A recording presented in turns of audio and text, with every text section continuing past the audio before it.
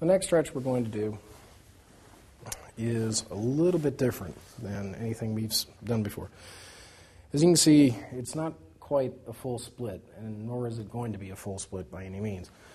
You're going to roll over, and you're going to bend the leg. Again, that's another one for the hamstrings, another one for the lower back, and it's, again, pulled from dancing. So thank all of the ballet dancers that you've ever met or known or seen on TV. So ideally, you're going for as much a 90-degree out of it as you can. Go ahead and relax the body down. And let your weight sink into your hip.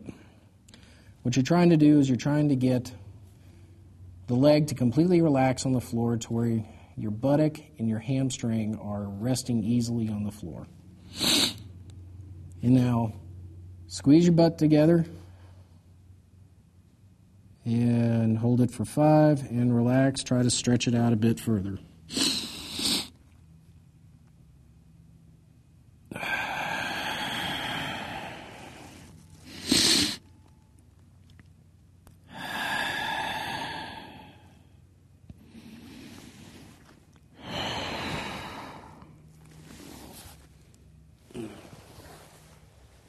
Other side.